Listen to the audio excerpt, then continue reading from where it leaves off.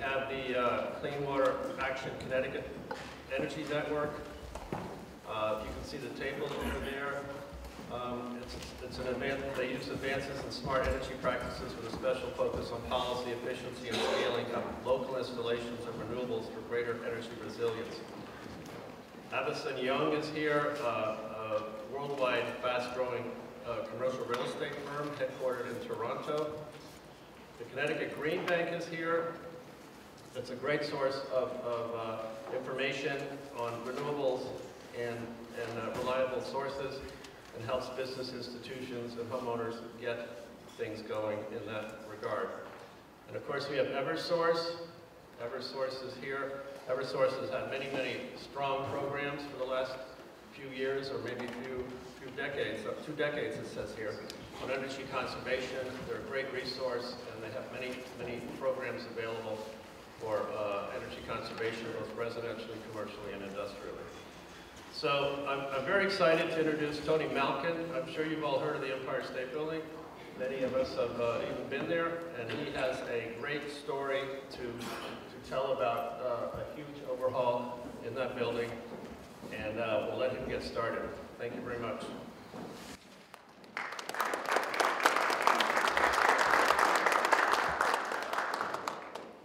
I'm very happy to be here, and as I was telling early when I arrived, I'm pretty much happy to be anywhere because I got food poisoning at Gallagher Steakhouse last night. So I'm going to be moving at a stately pace, and the humor may be less than otherwise. I also am delighted to be here because from ages 8 through 14, I swam for the Greenwich Boys Club, and we were good. Just so we're clear, so everything from playing against Albie Booth to the other boys clubs and YMCA's in the area. So I used to finish my swim practice and be in this room playing bumper pool or ping pong, waiting for my mom to pick me up. So, welcome back. Thank you. Thank you. I'm delighted to be here. I'm delighted to be here to talk about the Empire State Building. I think it's really relevant today. You can't go anywhere without seeing something about AOC or Kamala Harris or Edward Markey or people with the Green New Deal, or is it the New Green Deal, or is it the New Deal Green? But when you dig down into there, it's a lofty aspiration. It's a nice slogan, but getting rid of things like air travel and cities and things. Probably not the best approach.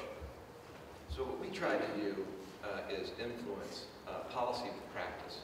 Try to develop practice that is replicable, that has the opportunity to be adopted. All the work, can you not hear me? Which is very strange, as I am very loud. Okay. Okay, I'll be very close to it. I may actually even sing. So the idea is that it's got to be replicable. It's got to be something which people can adopt. So the thing that I will say right now, if you have notes, is you can look at the Urban Land Institute Tenant Energy Optimization Program.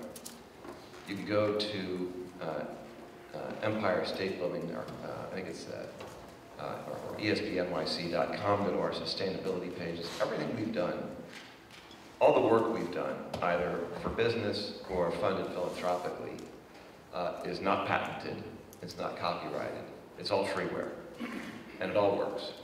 It's all replicable. So if you don't mind, I think this will advance the. I pointed by there. Trying to. Bingo. All right. So when we got started, just so you know, this was an idea which commenced in 2007. In 2007, the Clinton Climate Initiative kicked off its C40 Cities program. And I wouldn't have known anything about that, except we got a call from Mayor Bloomberg's office to ask if we would turn the Empire State Building green so that when they were up at the top of the Hearst Tower, they could have some excitement on the skyline of New York City. And to be fair, having just gotten control of the building in August of 2006 from Leona Helmsley and her winged monkeys, we were in the process of getting things, a plan to what we're going to do for the building. And by the way, the plan at that time was to be green. But I said, okay, we'll do it if I get to come to the events. And while I was there, what we did is I learned about the contribution of buildings to, I guess you might say, carbon production in some sense. Carbon production really depends on from where your electricity comes. If you're getting hydro, you're just consuming energy. If you're getting nuclear, you're just consuming energy. If it's coal, or if it's oil, or if it's natural gas, you're certainly producing carbon. But I got to learn about the fact that buildings in New York City, buildings in any major city, comprise of, typically over 75 to 80% of all energy consumed. So the good news about the urbanification of cities is that the energy use per person drops considerably. The bad news is that that cities are getting bigger, so net they're consuming more power. This got me going on a different thought. While I was there, I met a guy who worked for the Clinton Climate Initiative, and we came upon a plan and a program. Originally it started in a much smaller way, but ultimately ended up working on the Empire State Building to make it a model of energy efficiency, and the fact that energy efficiency retrofits could work and be economically logical. We did it all in secret for two reasons. While she was no longer running the building, Mrs. Helmsley still had a veto, along with my father. They each had vetoes on anything that we did. So if I didn't let her know we were doing it, she couldn't say no. And then the other side was that, it's true, and the other side was that, what if we proved it didn't work? We didn't want our failure to darken the water, because it would be a very prominent failure. So it was an odd thing, because we didn't announce it until we were done with the program and we had signed our contracts and we were starting the work.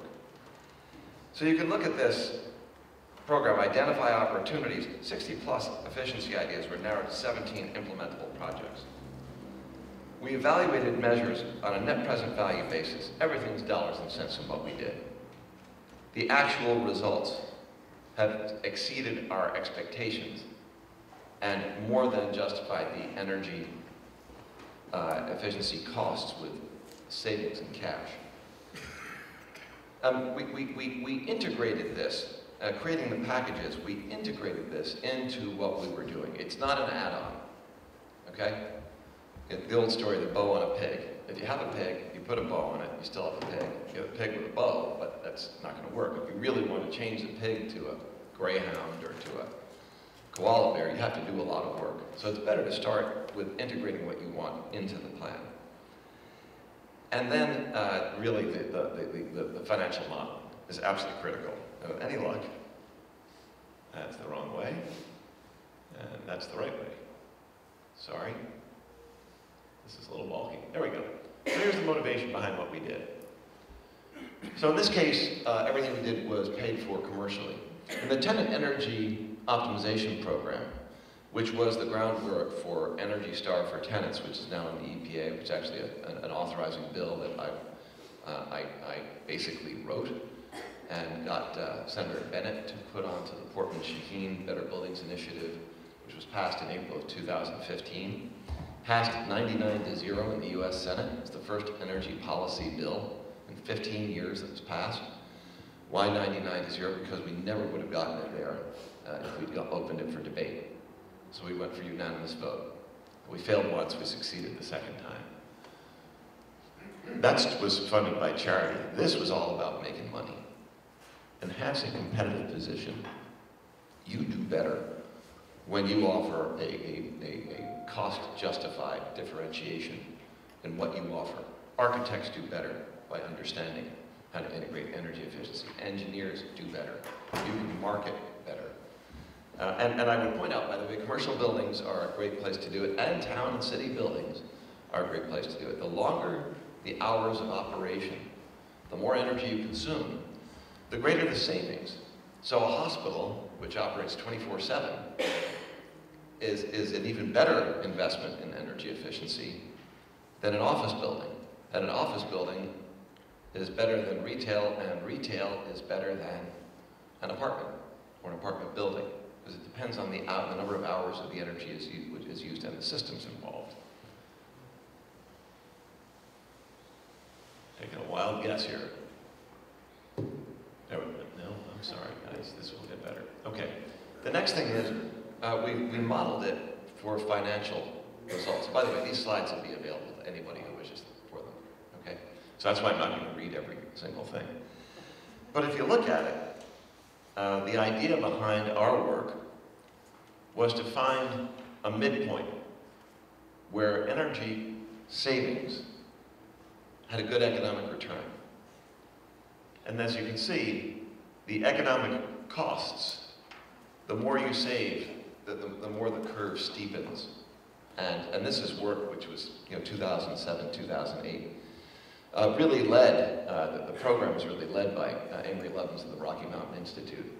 We had Johnson Controls, Jones Lang LaSalle, Dana Schneider of Jones Lang LaSalle is still my partner 9 years later in the work that we do together on policy and actually in our buildings. We brought to bear, really, we needed to have a financial argument because when I did disclose it to Mrs. Humphreys' representatives, it had to be a Loctite program. It had to be proved that it was going to work. So the interesting thing about this,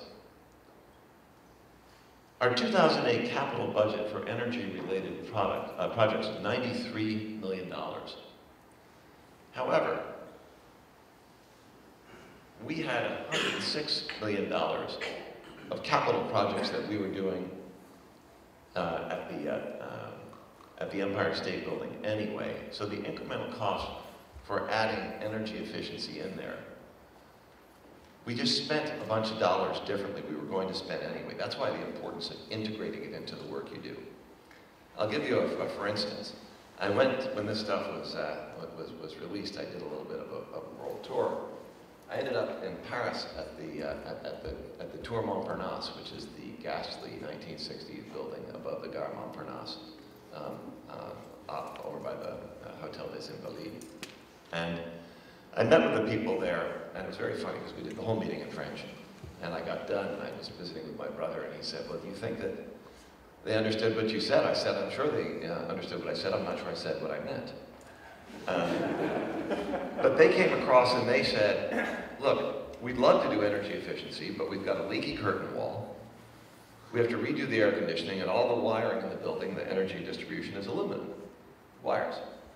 And so we need to replace those, and if we still have money left over, we'll look at energy efficiency." And my comment to them was, well, look, if you replace the leaky curtain wall, the building envelope is critical, right? So this is what we call a mass and glass building.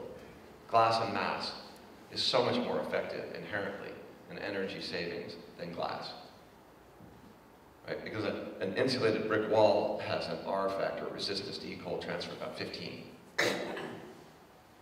The best performing glass that you can get at a reasonable price, on a commercial basis, is about 8.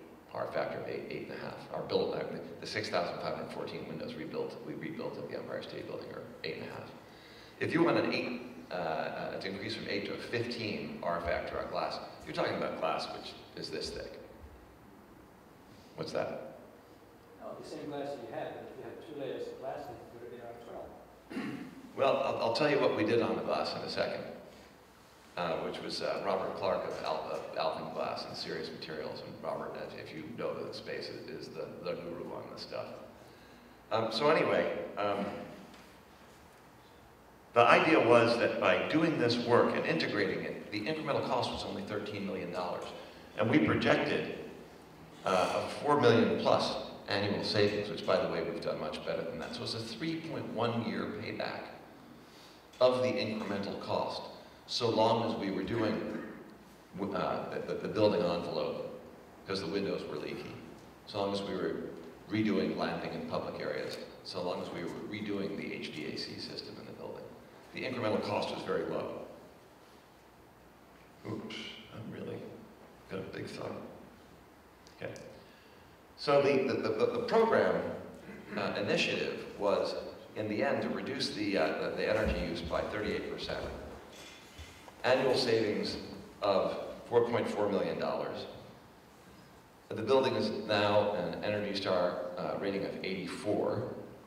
Now, anybody who knows what's happened with, and if you follow this stuff closely, the EPA has come up with a new commercial building energy consumption survey, and the data from that and the way they did the scoring is so messed up that they have actually held back from releasing it because basically there's no building in the United States over 500,000 square feet. I think there are 3 that get Energy Star with their new ratings.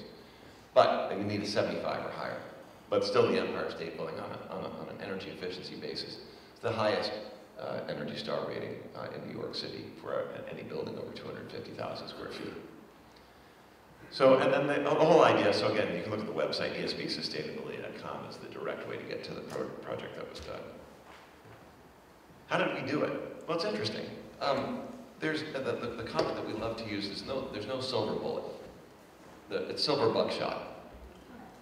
You know, you have to choose all the different components and how they interact with each other to get to your desired result.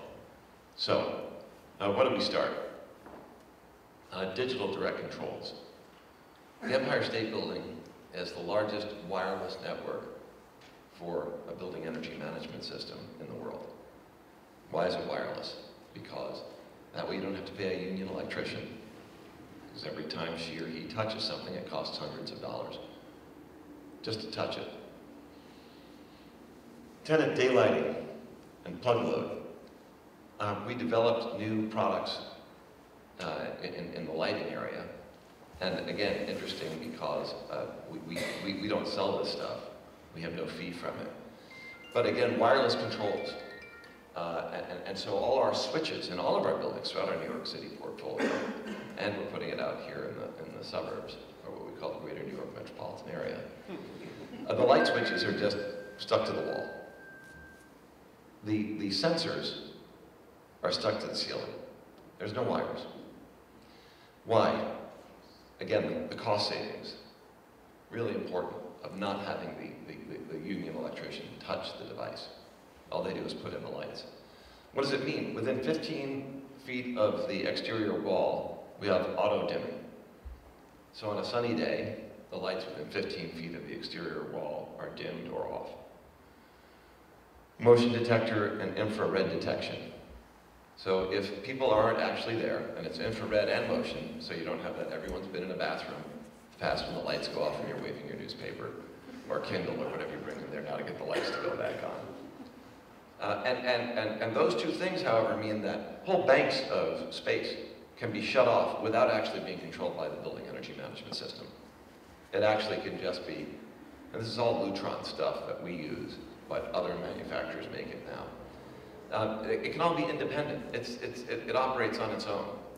Another reason that that's important, frankly, is with the sensors. Everybody talks about sensors, more and more sensors. These sensors, who heard about the attack from these, the Samsung refrigerators, which were utilized by someone in North Korea or something to launch a denial of service attack. I think it was on Poland. You know, there's no security when you link all these things together. You know, there's no security. So by making these things independent, you're only communicating with each other. They never leave the building. The variable air volume air handling units, again, the Empire State Building is a massively tuned system. So where you are sends a signal. By the way, thermostats are all, again, taped to the walls. That's Johnson Controls. Why? Because that way if someone brilliant decides to put a bank of laser printers underneath the thermostat, you can move the thermostat. Otherwise, the temperature treatment is for the laser printers, or whatever other piece of equipment might be there, a coffee pot. So, but the demand dictates airflow. Airflow dictates the size of the aperture in the variable air volume air handling unit. that dictates fan speed. Fan speed dictates the cooling tower. Cooling tower fans and the pumps which distribute the chilled water. So it's all linked. It's all automatic. And again, you get a finely tuned building. What does that mean? When the sun rises from the east, people aren't melting. When the sun is setting in the west, people aren't freezing. When the sun is to the south, the typical way of balancing an office build-out is the most important person gets paid attention to and everybody else sweats or freezes. So it's a different way of looking at it. The windows. We had thermopane windows, duo-pane windows. 6,514 of them. We took a 5,000 square foot space within the building. We brought in what was then Sirius Glass. It became Sirius Materials, and then Alpenglass bought it from them when they went bust. And we built a glass factory. We removed the double-hung windows a floor at a time, or a side of a floor at a time at night. New windows were put in. We brought them down in the factory, split them open, washed them, put in a Mylar heat reflective sheet, and light reflective sheet, resealed them with krypton argon gas in the vacuum, remanufactured them the next night, went in, we reinstalled them elsewhere in the building. 96% of the original frames and glass were reused. So they never left the building. It's another thing to think about as you do this work. What can be done locally? So you're not actually driving stuff around. Waste is a terrible thing. If you build the building, tearing something down is the biggest waste of energy that there is because it was already built. So how can you adaptively reuse? Tenant energy management systems. This is very important. Plug loads. You have hot plugs and you have timed plugs. The hot plugs should be into what you need to operate 24/7, never shut off as plug. The CPU of your computer. Okay? But there's no reason your screens should be on all night.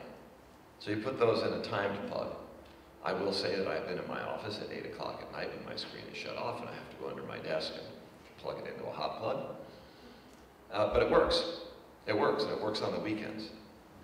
The radiative barrier, not just the glass, but then between the radiators and the exterior of the Empire State Building was just air. Now there's insulation, so we're no longer, if you look at the heat signature of the building today versus what it was in 2007, it's blue, much more blue in the wintertime. And it's much more red in the summertime. That means that the exterior of the building has a major temperature difference from the interior of the building. It's cold on the outside in the winter, it's cold on the outside. It's hot on the outside in the summer. But you put in the radiative barrier so you're not cooling the outside of the building. And then, of course, the tenant GCB. When you put it all together, that was our target 38% reduction.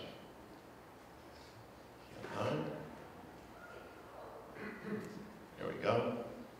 So, if you look at the measures that we chose, the other interesting thing is what happens inside the tenant space and what happens in the building space.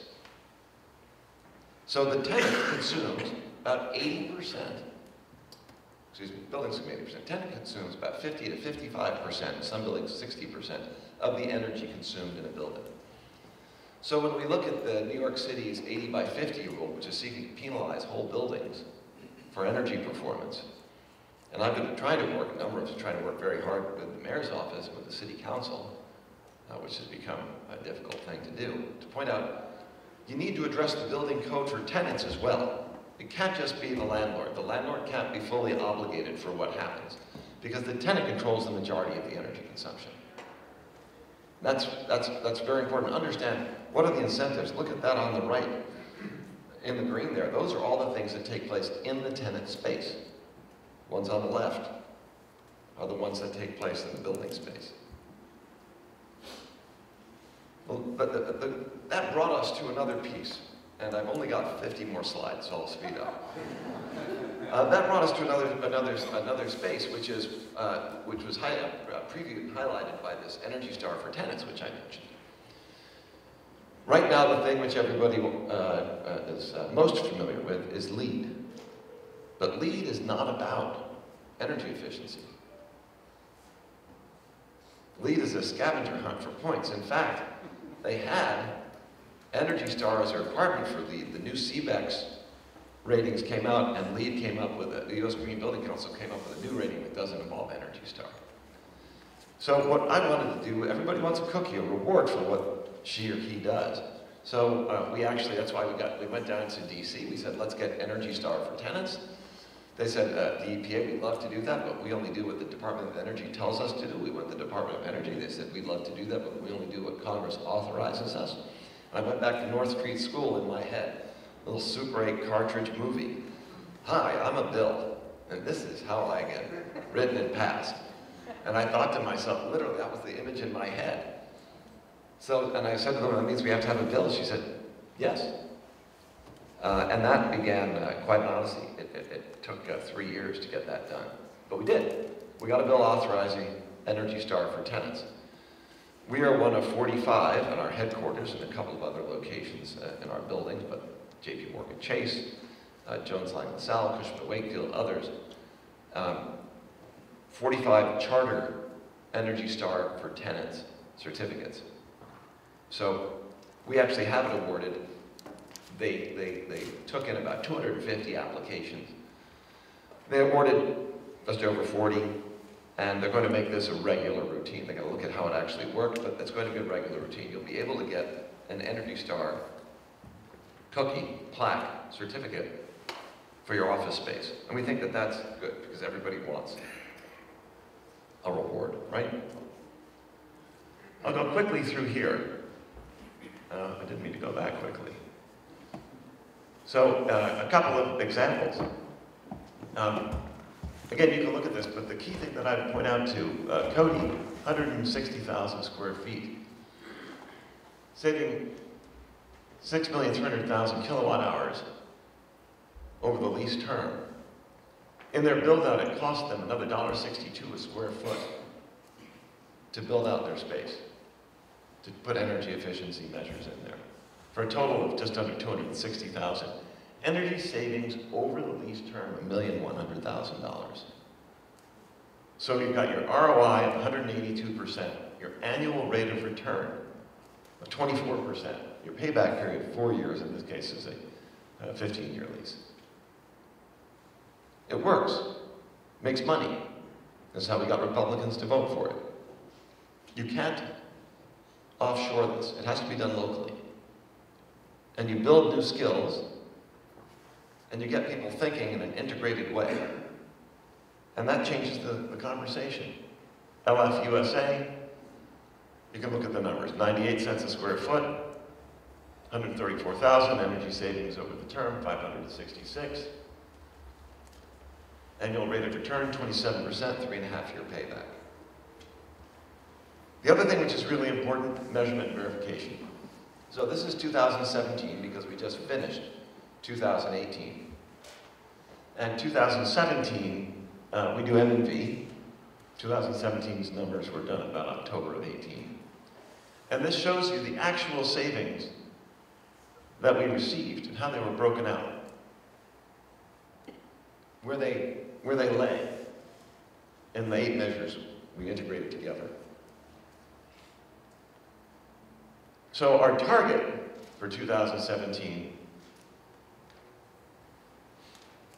put another way, our projection in 2007 was $4.8 million of savings. Over the period of time, we developed a target for 2017 of $5.3 million. Our actual savings for the Empire State Building 2017 was $6.6 million. Yes? Is the energy cost related, linear or? This is the cost at the time. So in 2007, that was what we estimated the cost to be. For the 2017 target savings, we basically, most of our electricity is contracted for 18 to 24 months in advance. And 2017 is the actual savings. So the interesting thing about this is it's real dollars. What's another interesting thing about it? When we were doing the Empire State Building, one of the things we thought we're going to air condition the hallways. They're never air conditioned. We're going to have more modern tenants, greater density. You know, LinkedIn is now has 325,000 square feet in the Empire State Building. Very dense. Shutterstock, 75,000 feet. Very dense. HNT, be a big engineering firm, has 125,000. Very dense. So we thought to ourselves, we actually had a budget to spend $20 million just to bring in new vaults from Con Ed in the sidewalk to bring in more power to the building. We had another $25 million of switchgear, another $25 million of vertical distribution of power within the building. And we were going to have to replace our chiller system. By making the envelope of the building more efficient, which requires less heating and cooling, we were able to increase the efficiency of our existing system, not increase our power supply to the building at all, and air condition the hallways and increase the density in the building. We have 16,500 daily workers in the Empire State Building. A few thousand visitors come in and out. We could have 25,000 people in a day going in and out of the observatory. But the office users, and there are other neat things we've done. Elevators. We have the Otis Regen Compass Destination Dispatch system in the building. 68 elevators. We have 3 left to finish replacing. As they go down, it's like a hybrid. They spool up electricity. But instead of going into a battery, they power elevators that are going up at the same time. You know, all kinds of different things you can do. I will get to the wrap up here. So again, this is from our contract savings, what we received. So Johnson Controls gave us an energy savings contract, a performance contract. The first slide I showed you is what we did save. This is against the savings that they actually promised us. And again, the contract savings were here, and that's what we actually achieved. Since we started, it was getting built out in 2010, it's been phased in over time as we redevelop tenant spaces. We have saved $23 million against a target of $19 million. And I think we got 2 more slides here. This one is very interesting to me because what it does is it shows our heating degree days, our cooling degree days, and our utility costs, and how it all plays together. But if you take a look what's happened since 2007 to 2018, the building is more occupied with greater density. We air condition the spaces that are common areas of the buildings. Weren't air conditioned before. We have a 15,500 square foot tenants only fitness center. Got all kinds of things going on in there. We're consuming less energy.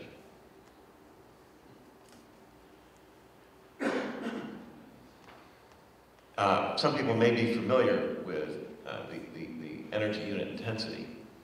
Empire State Building, 81. Average office, median office building in New York City, 172. We consume half as much power, or our energy unit intensity is less than 50% of the median building. Last thing, I think it's very important that when we talk about green versus energy optimization, green is the softer stuff, all right? And you like to think that you can accomplish all these things at no additional cost. But some of the sustainability metrics for which you get credit from the US Green Building Council for LEED don't do anything. Bicycle racks, showers, water features, plant walls, employee engagement, carbon disclosure. When you look at all of these different things, preferred parking for low emissions vehicles, you get LEED for doing things like this. It doesn't do a freaking thing. It doesn't advance the ball. And those are rich people's options. Energy optimization you can do regardless of the rent, because you're paying for it through energy savings. And energy costs the same whether you're paying $12 a square foot for rent in a market, $12 a square foot for rent, or you're paying $100 a square foot for rent. Kilowatt hour trades more commonly in the world than the Big Mac. And with that, I'm done. Those are the partners. Now, if you notice, lower right-hand corner, after our IPO, which was actually a giant secondary, we really didn't raise, we raised $125 million in new money and sold close to $1 billion of the Helmsley estate's interest after she had died. They then made a gift of $1 million towards the tenant energy optimization program, because they understood what we had done through the work, which increased the value of the Empire State Building, increased their value when they cashed out. So anyhow, that's it. I'm prepared to move on or take a question.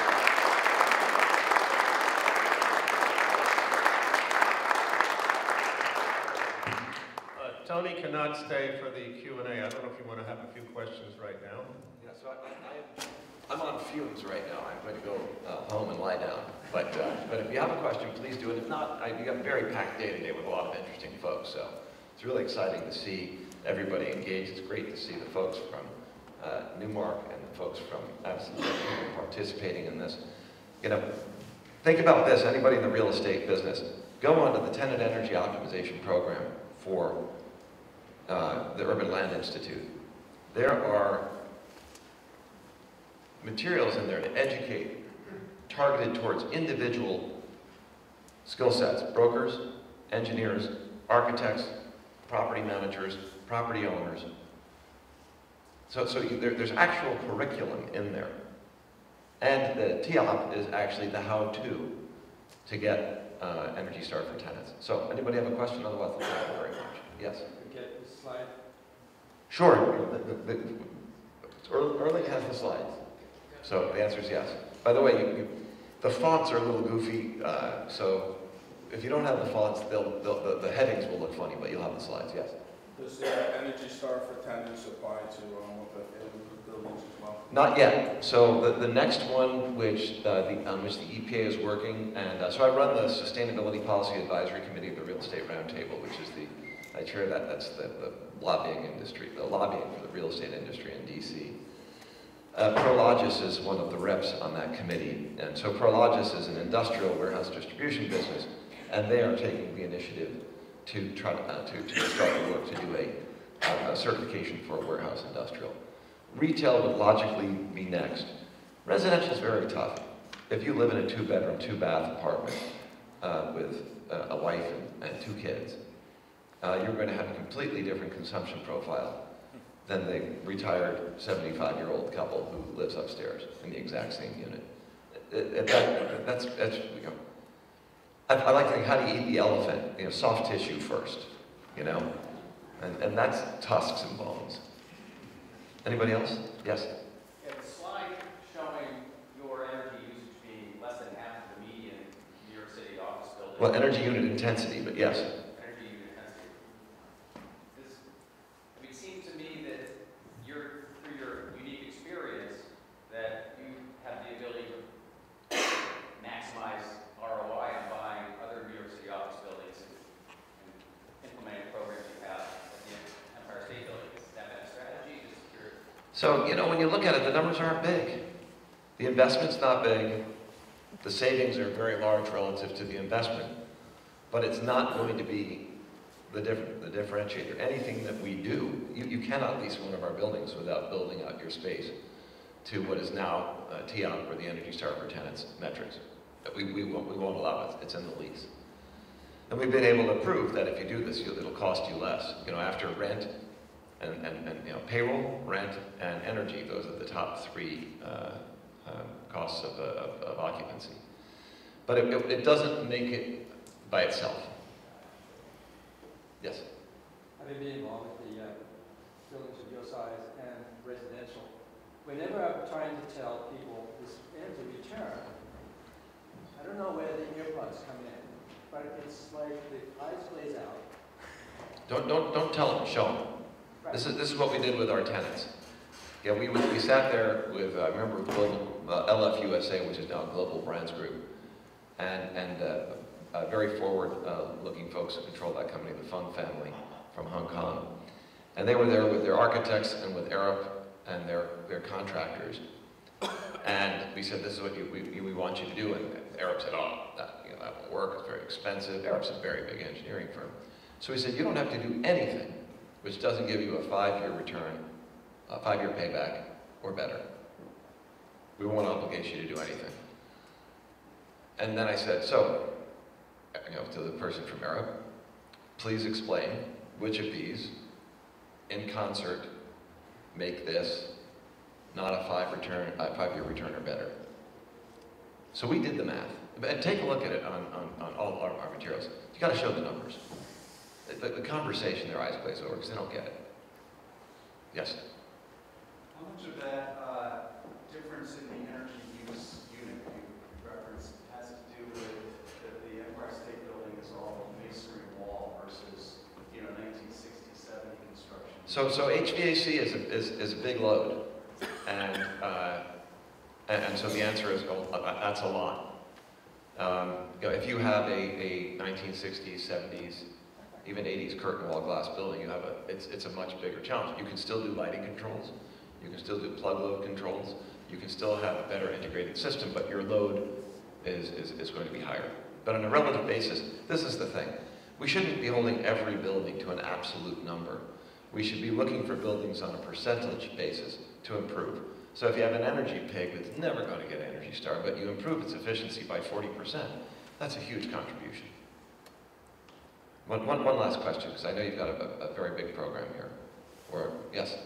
Tony, how did it affect your occupancy? Well, it affected our occupancy, but you make a good point. An awful lot of it was about branding, right? So we wanted to differentiate ourselves from everybody else out there. The Empire State Building in August of 2006 had 752 individual suites. The average in-place fully escalated rent was $26.50 a foot. Basically break even. So, we don't lease in the building now anything that doesn't begin with a 7. In the first year. And much better tenants. The Empire State Building is a highly desirable place. And the employees, the workers who help drive tenant decision making, love it. J.C. Decaux has their North American headquarters on 2 floors, smashing offices on the 73rd and 74th floors.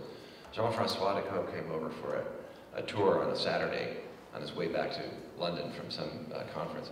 So I went and did the tour myself. He didn't want to hear about it. He wanted them to move to One World Trade Center or to Hudson Yards.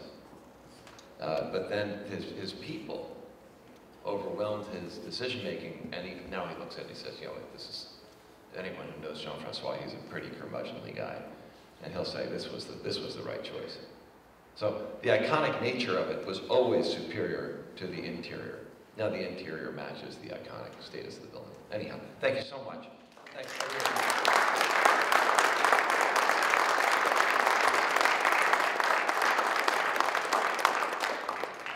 Thank you, Tony. I'm sure there were many things to remember, especially the flying monkeys. That was especially good comment. So the next speaker is Bruce Becker. He's involved with integrated green development, planning, preservation, and architecture. His firm is in Fairfield, Connecticut, and New York City. So is the overhead ready? Yeah. Good. Okay. Thank you.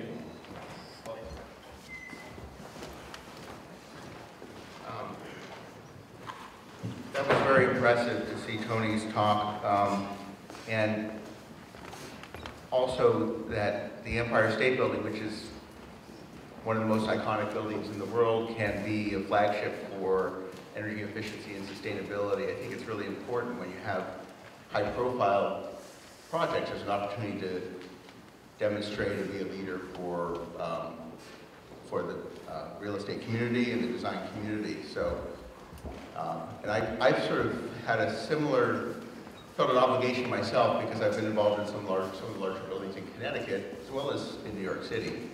And what I was going to do is talk about some case studies along the same lines as Tony's discussion, but also looking at multifamily and mixed-use development.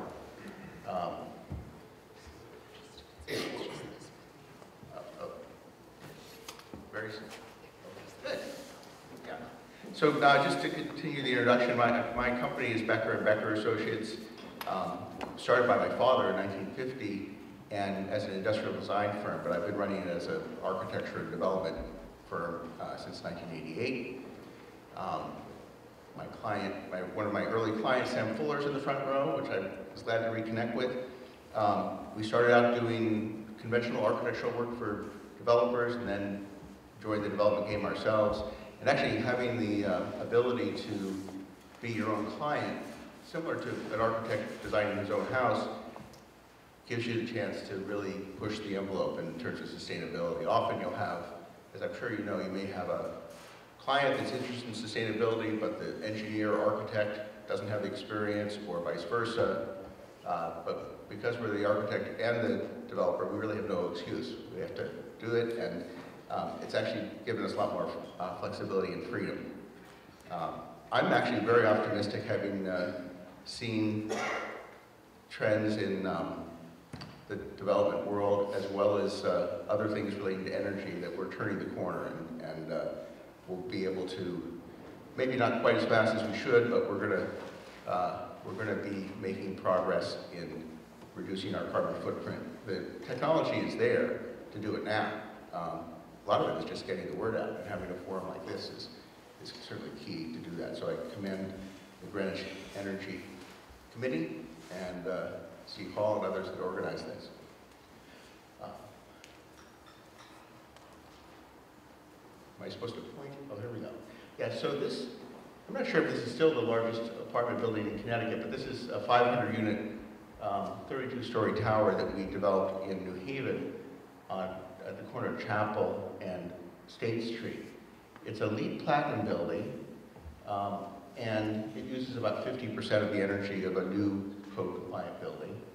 It's powered with a fuel cell, which provides almost all of its heating and power well, it uses natural gas. It's reformed to hydrogen. It doesn't have any particular pollution, and it does have a significant reduction in carbon impact. But it's also a nice place to live. This is where we had done a project called the Octagon on Roosevelt Island, a 500-unit development there, which is LEED Silver. But this is the first place that we put a fuel cell and really thought in an integrated way about sustainability. And this is a modification of a chart that Jonathan Rose first produced. We added another bar on the right here for 360 State Street, showing that when we think about buildings and energy impacts, actually the location and the type of the building has as big an impact as anything because of the transportation impact. If you build a house out in the countryside where you're car dependent, particularly if that car is not an electric car, you're actually using more energy and having a bigger carbon impact from the transportation impact of that location than even the building itself. So as you evolve to a denser building type and you become more urban, you can actually reduce your carbon footprint from the norm. And 360 State Street at the time was sort of the new frontier, because we were able to come up with an energy model that put us at 19% of sort of typical housing in Connecticut. This is a picture of being in front of the fuel cell at 360 State Street. It's a 400 kW fuel cell, and it reduces 99.8% of the particulate pollution. And of course, when you're reducing your energy costs and using combined heat and water, heat and hot water for combined heat and power, you're also saving money. This looks at the carbon or the particular pollution savings when we're going to a fuel cell, which I'm a big advocate of. And then a more recent project is 777 Main Street in Hartford. Here we actually, like the Empire State Building, we recycled a whole building. And I think that is sometimes not fully understood, how important it is to recycle buildings. And I do think that historic preservation and sustainability go hand in hand. And I think I've been able to demonstrate that you can make an older building just as green as a new building, and at a fraction of the cost. So this was a mid-century modern building designed by Wilton Beckett in 1967. It was vacant in downtown Hartford, and it's now the largest apartment building in Hartford with 285 apartments. We gutted the office floors and put in a double-loaded corridor and have about 13 apartments on each floor with studios, once and 2 bedrooms. They sort of look like this with amazing views. And the market demand in Connecticut cities is insatiable. All the buildings that are coming on the market get filled up instantly. But this one is the only LEED Platinum one. I'm a little discouraged that more people aren't following in our footsteps to make super green buildings. I think it may just be a function of the design teams are divided, and maybe there's still some skepticism about the economics, but definitely these projects will work because we make them sustainable. We couldn't make the budgets work if we spent more money on energy. And it really doesn't cost us more than 1 or 2% more than our whole budget to do these deep energy retrofits. I'm just giving you some pictures to see what the units look like. They're small, very energy efficient. We took over some of the common spaces, and they're used for co-working and for this diverse group of professionals that have come to the downtown. This is the old boardroom for the Hartford National Bank. It's now a gym. We have this vast basement that we have yoga studios and other recreational uses. And we brought in Blue State Coffee to the ground floor, which is very popular. These are some of the views from the top. And here we put our fuel cell out behind the building in a driveway. The same Doosan 400 kilowatt fuel cell. It saved us about $1 a square foot in operating costs. We've been able to, the subsidies for these fuel cells has changed. New York State, NYSERDA gave us about $1 million grant for our fuel cell. We did a retrofit of the Octagon with one. In Connecticut, we've worked with the Green Bank for CPACE funding, and we also worked with the utilities with an LREC contract that was sort of a reverse auction. So the subsidies change. In all these cases, we've had a 30% tax credit, a federal tax credit on the fuel cell, which has helped us. It's interesting, the economics work without the subsidies, but it's almost, with the subsidies, it's impossible not, if you understand it fully, it's impossible not to, it's almost irresponsible not to incorporate these technologies. Here you have the fuel cell in position. We also have 28 electric car charging stations at 777 Main. You know, this helps address the other part of the equation. In Connecticut, it's actually the transportation sector that is the biggest problem in terms of fossil fuel emissions and carbon emissions. The grid is getting greener. Sam told me he wanted to test the Model 3. The fact that this guy here who well, this guy who, you know, his natural state was to buy a Chevy Suburban, and the fact that there actually was an 80% increase in plug-in cars in Connecticut in the last year. 80%. And if you look at the trend, by 2028, half the cars in Connecticut will be electric, if that trend continues, which is very hopeful. The fact that we can't buy a Tesla in Connecticut is another issue. Hopefully that'll be solved by the legislature. Last year, 1,000 people had to go out of state to buy their electric car. But anyhow, we produce clean energy to power the various electric car stations at 777. It's also an amenity. We put a 115 kW solar array on top of the building. This actually might be the tallest array in Connecticut. This is a picture I took with my drone, which was fun. But it's, you know, this is not the most economical solar array to install because we had to engineer a racking system that was almost as expensive as the panels. But even with that, it's like a 5-year payback. So I'm a big fan of solar. It's the cleanest system. Obviously, for a tall building, you can't produce more than a fraction of your energy needs.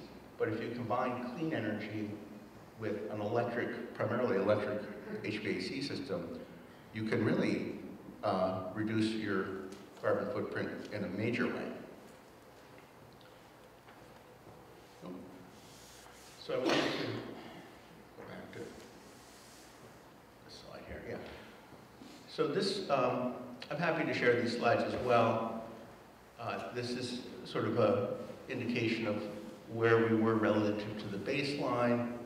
You can see our savings with various technologies. It didn't cost much more to integrate, but they went beyond the baseline code compliant design of a savings of about $135,000 in natural gas and $108,000 in electricity, which gave us a 28% savings, 28% return, I'm sorry, 28% reduction in our energy costs. Yeah, when you reduce your energy costs by 28%, that starts to be serious money. I would agree with Tony that you can't necessarily use this as a strategy to buy a building and add tons of value, but you can certainly enhance your return. And in some, I think anyone who owns a building, if they look at this, they can, they might be able to improve their NOI significantly. This is just an overview of the issues when you have on-site energy production. I guess this is, I'm not sure this is something that you see in too many buildings, even the Empire State Building, but I'm a big believer in making the electricity on-site. It simplifies the process of, when you have transmission losses, when you're pulling all your power from the grid, and the more we can sort of decentralize our energy sources, the more resilient it can be. But this is the problem with solar is that you have a production in the middle of the day. Now for some uses that works, but in most cases, unless you tie that with batteries, which you can do, it doesn't really match your loads. And this is also the daily variation based on how cloudy it is. But you can produce this energy from solar to have that and you have that inconsistency.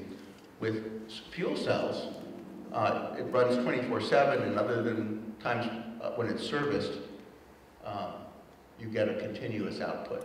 So we like to marry those and sort of look at our overall demands for electricity and try to match them up. Yeah, how much time do I have? Well, I'm finished. Okay, I'm going to just very quickly flip through these. I do have all of the paybacks that show that with subsidies, it's a 2.5-year payback. Without subsidies, 5.8.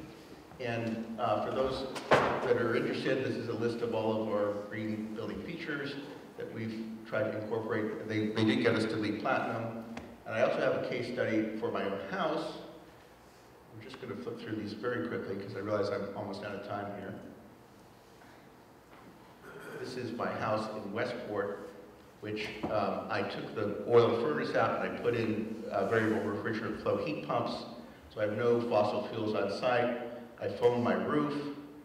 I put a highly reflective asphalt shingle on the house. And this house now produces pretty much all the energy just from the solar and the battery storage that it needs on an annual basis. So you can see my roof discretely has 2 different arrays that over the course of the year produce enough power to heat and cool and power the plug loads for the house, as well as provide the power for 2 electric cars. So you can live in Connecticut. I heard that the genesis for the Energy Committee was to try to deal with the impact of a substation that was going in here to see if the demands for power in Greenwich could be reduced. And I was talking with a gentleman earlier on the committee who was just assuming that energy demand has to go up, and it's inevitable, but I don't think it has to. Just as the number of internal combustion engine cars went down last year, I think we've sort of hit the peak electric demand moment. And even with electric cars coming online, they can be powered at times when there's lesser demand. So Those are my power walls, and I can talk to you for hours about electric cars. But this is one thing here about, we did a HERS rating for my house after the retrofit. And before the retrofit, it had a 253 rating. The standard new home is 100. My HERS rating is 19 after this retrofit. That's a 5% of the energy use that I used to have relative to. And then I'm happy to share my return on investment, which was 22% on the money, the $60,000 I invested in my house.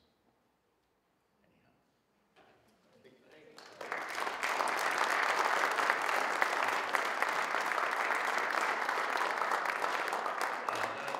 That is all truly amazing. See what can be done if we just work at it. The next speaker is Anthony Clark. Or both of you? Okay. They're going to talk for 10 minutes about how to save energy and how to pay for it.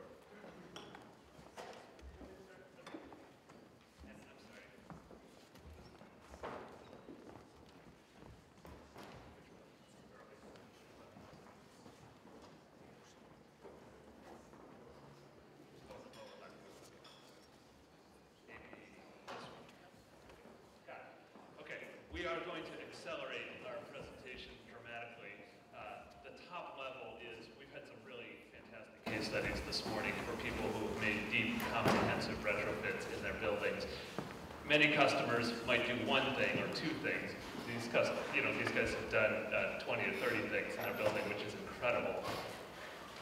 For decades, Connecticut has supported the implementation of efficiency with the energy efficiency programs run by the utilities. Eversource for 149 of the towns, and UI on the electric side for 20 of the towns. They've been nationally recognized programs for 20 years. They're here to help you however you choose to take advantage of them. There are rebates at the point of sale. There are rebates for energy modeling for new construction projects. There are rebates for lighting and individual measures. That's my top level speech, but I'm going to accelerate through some things that are more interesting and give time for Anthony to talk about the financial piece. What are other customers doing? Where are the savings coming from in Connecticut? About 65% of our savings last year came from lighting improvements. LEDs are on a very steep, rapid adoption curve. Many LED projects coming to us. On the gas side, it's primarily heating. We do get a lot on the manufacturing side from process improvements where we can help manufacturers improve their individual processes. We're really working on having the programs promote best-in-class lighting technologies and promote comprehensive projects where more than one end use is taken up, lighting and heating, or lighting and heating and cooling preferably. And the incentives are correspondingly higher depending on how many different end uses you do take on.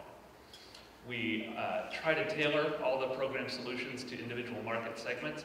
For small businesses, we can deploy turnkey, pre-approved contractors that use fixed pricing, doesn't matter which one you use, come in, do the audit, make a proposal for you, implement the changes, administer the cost of it on your bill, cash flow neutral, usually over 4 years at 0%. Incredibly easy to take advantage of. We can also work with our more advanced contractors to do some of these more customized deep retrofits.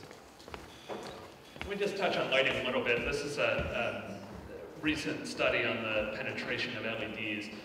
We're over here on the left, 2019 now. We're on the steep part of the curve. This technology has changed dramatically, is improving, and is rapidly being deployed in buildings because it's such a clear winner in energy savings. And along with it comes the use of advanced controls, whether they're networked, like the Empire State Building, with wireless network controls, or hardwired, but taking advantage of opportunities to dim when there's daylight coming in from the windows, aggressively responding to the occupancy use to shut down when people aren't using the space, and even trimming the total power output of the fixtures. Most fixtures can be run at 70 to 80% of their maximum output without any noticeable difference to the tenant's customer of the output of the light. It extends the life of the fixture and further reduces the energy consumed.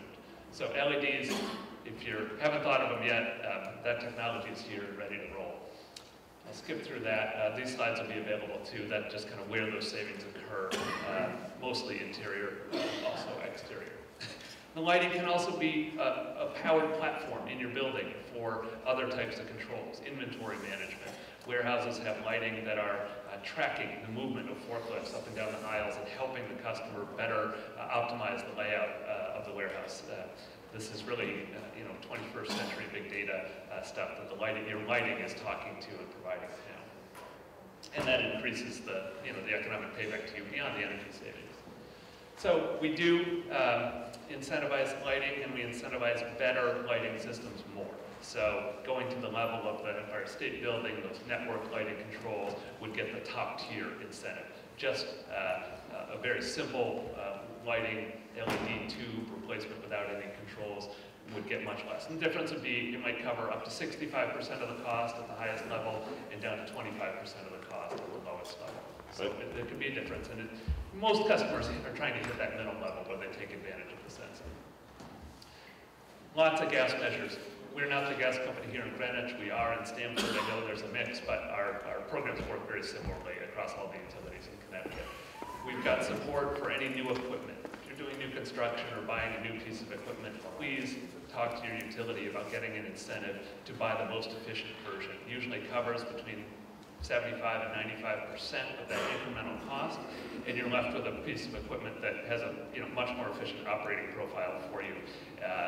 It's an absolute clear win, and you really should bring all those projects to us. Building controls. It was mentioned the demand control ventilation.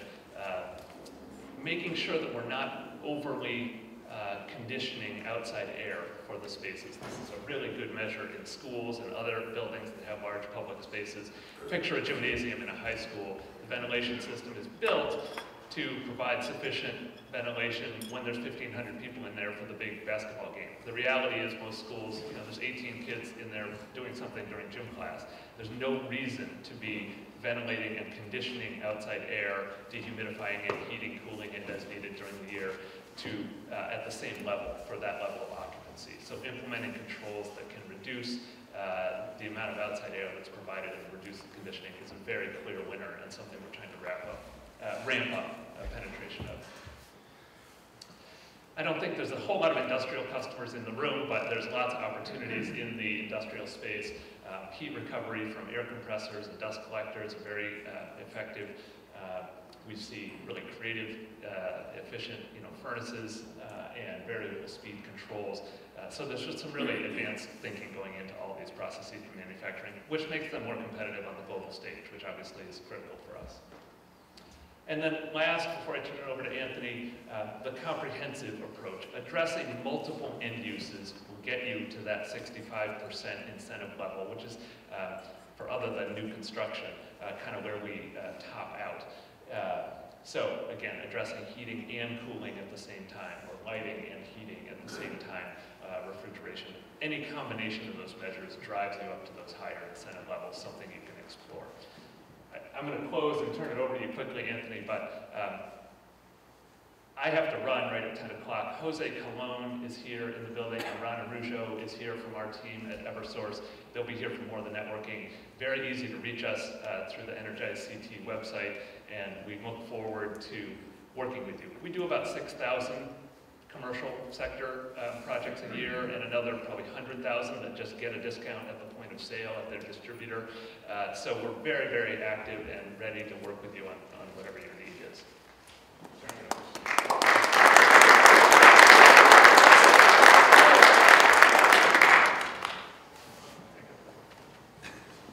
Great. So I'm Anthony Clark with the Connecticut Green Bank. Frankly, there could be no better introduction than the Empire State Building story and then what Bruce has been able to accomplish in Connecticut to make the case for these projects. So I can be very brief in explaining that the Green Bank is essentially designed in Connecticut and here to enable you to make upgrades that are clean energy related to your buildings or to help finance higher performance new buildings. So I will go through very simple case study. Curtis Packaging is a manufacturer. They are in the Newtown area. This is a company that was trying to decide between investing in the printing presses and other equipment that they needed for their core business, in addition to trying to make energy upgrades. The Green Bank essentially provided the financing so that they could have essentially nothing out of pocket and do a really significant comprehensive upgrade. So you're looking at switching from oil to natural gas, doing comprehensive lighting controls, HVAC upgrades, and also doing solar.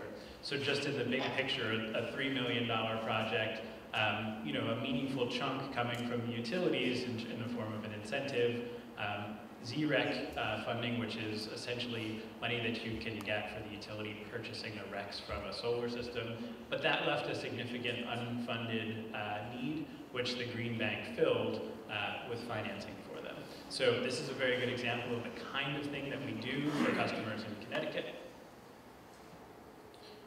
This was done through CPACE financing. I'm not going to dive into the minutia on that. It's the same program that Bruce was able to take advantage of to finance the fuel cell at some of his properties. It is essentially custom-made, fixed interest financing that you can get for long terms, reasonable interest rates. And the key distinction is that it is actually tied to the property. So it's not financing that you as an individual, a business owner, or even your business would take on as an obligation. It actually stays tied to the property, similar to a sewer or water assessment. The idea is you're improving the building, it's providing a public benefit by reducing energy consumption or generating clean energy, and therefore you get the benefit of financing those upgrades in a way that stays tied to the property. So as long as you are occupying it or owning it, you'll repay the financing on your property tax bill. It's a separate line item. And when you sell the property, it can transfer with the sale. So it's again, completely designed to help you make upgrades that may be longer payback, larger dollar amounts, and to make it easier to say yes to those.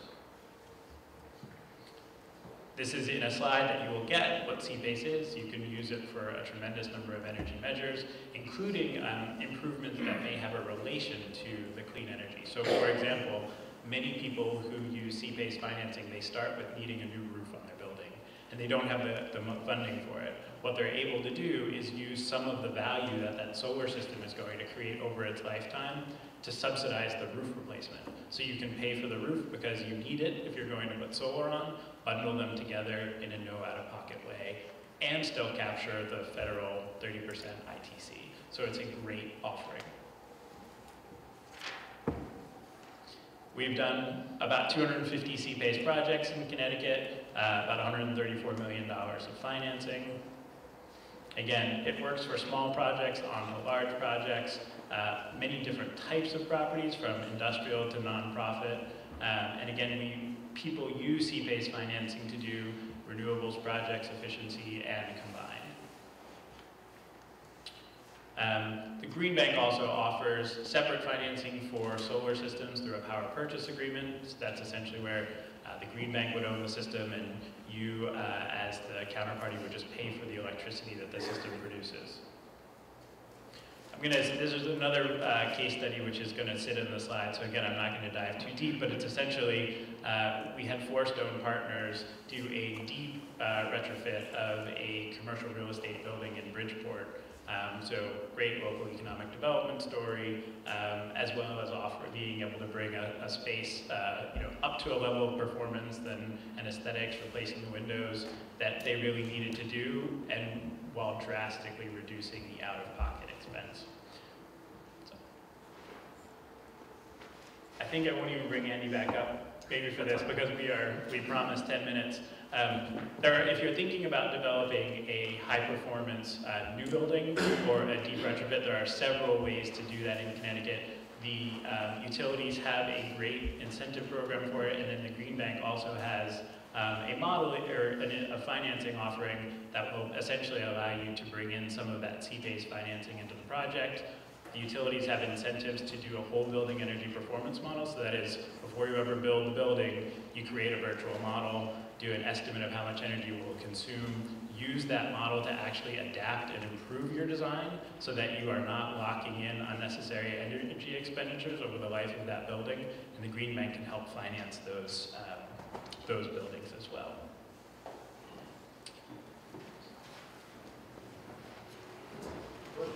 Yes? Fair to say that the banking community considers C-based loans as debt equity? In new construction projects?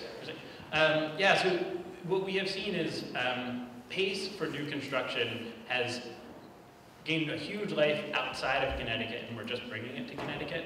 And what we are seeing is that in projects, basically the C-PACE can displace sponsor equity. So it depends on the project, it depends on who your other partners are in the project, but that is one of the key draws for many developers. Either they want to displace higher cost capital in their project, and I can go back to that. So one example on the left would be, center is your base capital stack, the baseline condition on the left. Maybe you're trying to displace some more expensive capital, you bring C-PACE in.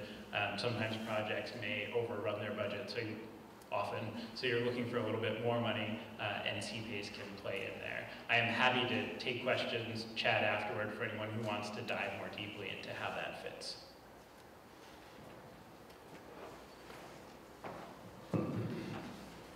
A quick question for both of you. The legislature effectively stole or moved about $120, $130 million out of your programs collectively, and of course the state is in pretty bad fiscal shape. I assume that has an impact on your programs as a whole, but maybe you could just comment on it from a factual point of view. Sure. That raid, as of July this year, we go back to the original budgets. It did have some implications on the Eversource side. We had an alternative financing mechanism that was able to fill some of that gap. We did have to trim some of our programs that weren't solely focused. Well, the initiative was to trim the programs that weren't solely focused on delivering energy savings. Some of our education programs, so forth, they indirectly bring us projects. But we did have to trim some programs and revise. We survived it. We kept going, and didn't affect our gas budgets, and we're back on track this year. And if you have a question about, so C-PACE, fortunately, part of the model of the Green Bank is to create products and then help them to move into a situation in which they're sustainable with private financing. So the vast majority of C-PACE financing in Connecticut, the actual capital for the loan is coming from private investors. So fortunately, although the Green Bank's budget was cut in half, essentially for 2 years, we didn't have to drastically scale back C-PACE lending. So the idea is to put products out into the market that can sustain some of this turbulence, and C-PACE is one of them. Okay, that's really great. We can talk about this stuff all day, and I'm sorry to say we're behind schedule. The next part of the program includes a panel discussion. I'm going to introduce Ron Arugio, who has a similar job to Andrew Bridges. I don't know if you, Andrew, and Anthony are going to hang around here. And we're going to add Rich Granoff to the panel. Rich, as you know, is the leading architect in Greenwich. He just did a great job on 330 Railroad Avenue, converting an industrial building to a very modern, desirable commercial office space, and excels in landscape architecture, residential, commercial, and he is just growing like crazy in his jobs and staff. So we can all gather here if you want, and then you can fire off more questions, and we'll just try to get that started. The question and answer is supposed to last about 15 minutes, and there's a half an hour allotted for the tour of this building. So does everybody want to come up and sit down here? Yep. And Bruce, you're coming back?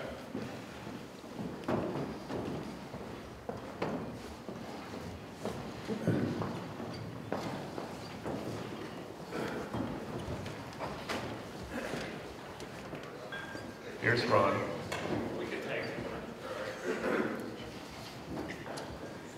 All right, any more questions? Okay, it's all over. Okay, good. No? Yes? Yeah, I do have a question that sort of builds on what Bruce was talking about EV and EV accessibility. significant retrofits or new construction, one of the things that we're trying to move from a point of view of state building codes is just to provide a conduit to a public space so that in the future there can be an EV charging station there. I mean, a little bit of construction I've done is, sort of wisdom in getting conduit built when everything's opened up and the project is underway and you can build it into the electrical system provided. So I just want to get a sense from you whether that makes sense, A, and B, are there other alternative ways to incentivize that outside of a building code change, which takes years to occur, et cetera. So, Is that directed to me or? anyone? Yeah. Anyone. Well, I'll chime in. The new code does actually require one outlet in every garage for the new building code that's just been adopted. But it doesn't require 220 or level 2 charging. And it doesn't address commercial buildings or multifamily buildings. So I think my feeling is there is a need for a code amendment. It would be interesting if there also was I think the utilities will find that electric vehicles are the best way for them to grow their sales without having creating environmental problems, because they can sell the electricity off peak when it's essentially free and reduce everyone's electric costs. I think there was a study that showed it would save all electric consumers hundreds of millions of dollars over time. And maybe there could be an incentive from the utilities, or I know in other states there are subsidies to help builders front that cost. But I agree it's something that will help with adoption. And what I can do is I can add from the utility perspective a couple of things. One is that on the single family side, we do offer incentives for high efficiency new construction, and to receive the highest tier, we require that the home be not only solar PV ready, so to address your point that the conduit and the breaker panel components are already in place, but we also have a similar thing that we kicked off for 2019 that now requires the home to be EV ready, if you will, and is an additional incentive. And we also have an additional incentive for someone who builds a new construction dwelling that's all electric using high efficiency heat pumps and a good thermal envelope. Does that incentive apply to the significant retrofits for existing buildings? It would apply to what we would call a major renovation, because we would want to see a significant influence on the thermal structure of the thermal envelope, as well as the equipment going in, but yes. And how about on the commercial side? On the commercial side, we're still looking at how we're going to deploying EV infrastructure. That is something that we're still looking at. Andy, I don't know if you have anything that you want to add to that. Yeah, I mean, we have an active EV team. There's been more going on in Massachusetts and in other states that I'm sure a model will emerge in Connecticut. I'm not on that team, so I'm not going to speak for them, but it's under active discussion for what role the utilities can play to help develop that. DEEP had done some early work developing charging stations across the state to sort of battle concerns about driving limits and so forth. They moved on to incentivizing the vehicles themselves, and I think moving towards a model for incentivizing the chargers, whatever that may be, but it's coming.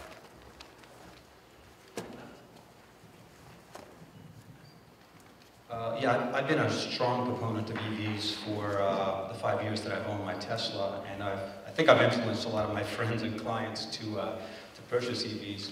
That combined with solar, rooftop solar, which I've also, as an architect, tried to educate all of my clients on clean energy. I'm actually designing a new home for myself right now, and I'm using solar and a ground source heat pump system, which is really a no-brainer for new construction in residential. And I've completed over 25 projects very successfully for my clients. So I think it starts there, as well as LED lighting is also kind of low-hanging fruit. We never use incandescent lighting, ever. and anymore other than a table lamp, and even those we had retrofit bulbs. But to your original question about infrastructure in parking lots, we're running conduits anyway for light poles, so it's pretty easy to get the infrastructure in place based on that. Another successful application that I've done in parking lots is solar arrays to use for shading cars, which is really kind of a double duty, lower the heating load on the cars, protect them, and generate power that way. I'm hearing you all agree that it makes sense to do it when the project is being created. Absolutely. Go ahead, Stephen. Question for Rich and all the other design professionals who may be here. I think we all, many of us here, would love to reach a state, I don't know, Tony, number you're talking about, where this energy efficiency stuff becomes gravity foundations. Yes, you need a foundation for your building, and I won't talk to you, or you must also consider energy efficiency in total about your projects. To what degree do design professionals have a responsibility to try to talk to their clients about that? Yeah, well, the architectural community is really a big part of educating our clients. We're the front line in that respect. I spend a lot of time early on in projects trying to educate clients, and I think the slides that were shown here today are really good, and I can't wait to get my hands on them, because the eyes glazing over, as you said, happens a lot, and ultimately, many times when I try to educate clients on energy efficiency in their projects, it starts with, what's the return on investment? That really becomes the issue straight on. And what I explain is sometimes it's a 3 year, sometimes it's a 5 year, sometimes it's 7 year, depending on what item it is and what the government subsidies are. But ultimately, I use the analogy of a hybrid car that you feel good about it, and this is the right thing to do. And if you're a long-term holder on a commercial building, the payback's there. But the examples that were put up on the board today, I think, are really good data for me to break out and say, look, the Empire State Building was a 3 year payback. So I'm excited about that. Maybe I may be the only other design professional, but I'll tell you, I'm sort of spoiled because I'm the client in most of my projects, but I do have a university project that I'm working on now for a liberal arts college. We're designing a career center for the ground floor of this historic building, their administrative building. And there are a lot of people involved, as you can imagine with any university. There's deans, there's facilities people, there's construction managers. And we proposed at the VRF air source air-to-air heat pump system. And everyone thought, well, no, we can't afford that. We're just going to go with using our central steam system. And I showed them, it actually was a least cost approach. That when you, the most energy efficient systems, in many cases, are the cheapest ones. I'm still amazed that people are building houses and putting in gas or oil furnaces, because you can just put in an air-to-air heat pump. A lot of people in the industry don't realize this, but in the last 5 years, it used to be you'd use air heat pumps for cooling, but you'd have to use a different system for heating. Now they work to 25 degrees below zero. They're less expensive. You don't have to worry about, it's an all-electric system. And while geothermal is cool, that has a longer payback because it is more expensive. But the air-to-air, the VRF air-to-air heat pump systems are the least expensive mechanical system you can buy. And they also are the least expensive to operate, and they don't use any fossil fuels. So part of it is just educating folks about it. And I'm still going through this political process with my client, but the easy thing would be to have sort of given up. But I think if you can show them the information, of course they're not paying you to do this, but I sort of it's become a hobby of mine is to show the numbers and the facts, and at the end, it's inevitable. Just like electric cars are inevitable, they are, if you look at the life cycle cost of them, they're the cheapest car you can buy. And the same is true for solar and air source heat pumps. In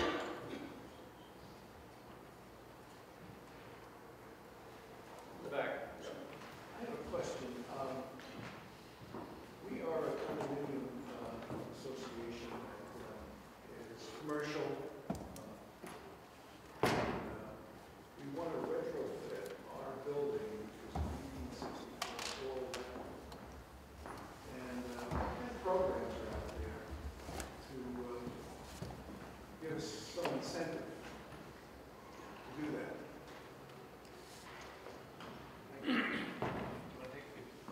I just want, when you say it was a commercial condominium or residential?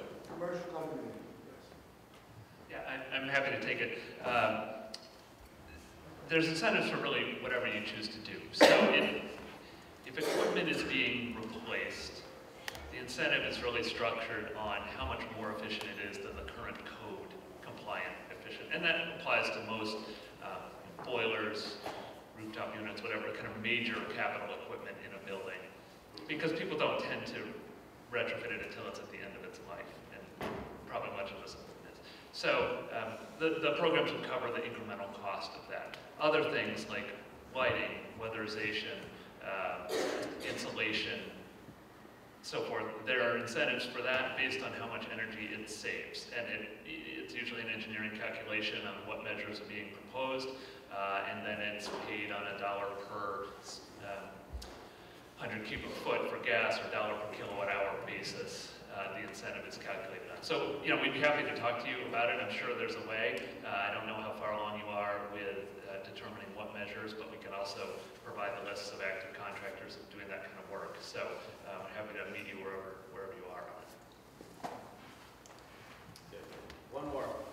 And I'll just add there, we should just talk afterward about what's the right potential green bank product for commercial condo, because it's a little bit of a unique bird. So this question's for the design professionals.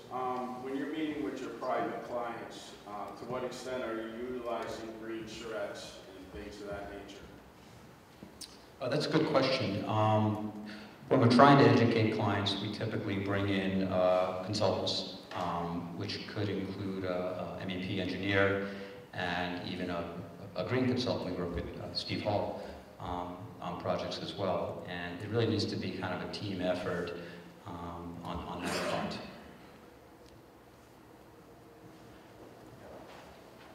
We'll encourage folks to do energy modeling, particularly if it's a big investment and they want to see that. But I think energy modeling is, you know, the thing about investing in energy efficiency and sustainability is it's not like putting money in the stock market where you don't really know what your return is. You can actually, if you do a precise energy model, you can know within 1% what your return on investment is.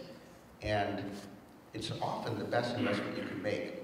So if we do, where we do rely on outsiders, we will often bring in someone who can do a really detailed energy model to help also evaluate, you know, which, you know, does it really make sense to put in triple glazed windows? Does it make sense to put in additional insulation? How important is a highly reflective roof? But if you model that, you can know exactly what your energy budget is going to be if it's a good model. Now, most people who do the modeling don't do it to that level, so we will, you know, for these large buildings, we'll make the investment of $20,000 to model every single thing, and it'll take about 60 days to do. But then we can take it to the bank, and you know, the Green Bank can underwrite, you know, very precisely with that information. So that's the primary consultant, but also it's important to have MEP engineers that are comfortable embracing these things, because unfortunately there's a whole spectrum of engineers. Some just take out a table and they'll specify something that is, you know, provides twice as much capacity as is really necessary. And if you do a precise energy model, rather than putting in a fluff factor and having to put in larger equipment, you can actually easily pay for the cost of the model by only putting in what you need. You know, we often, if we have a budget problem, we'll go and do that and, you know, find out, well, do we really need, in these apartments, do we really need, you know, a 50 amp panel? Can we have a 30 amp panel or 20 amp panel? And when we know that precisely, we can, you know, we'll take, you know, 10% off our electrical budget. Just to add to that, one of the things we look at with our energy efficiency programs is that we do look at the interactive effects of many different types of measures, and that's where modeling plays a very key role. And I believe it's true for the Green Bank as well as utilities. We'll use the energy saving models to help justify and uphold the incentive offering that we can do that would address any of the incremental costs associated with trying to go with a more energy efficient design as you move forward. Okay, well that's it. This has been great. Next time we'll schedule more time. This was sponsored by the Town of Greenwich Conservation Commission, and the people that did the heavy lifting here are Pat Sesto and Sarah Caccaro and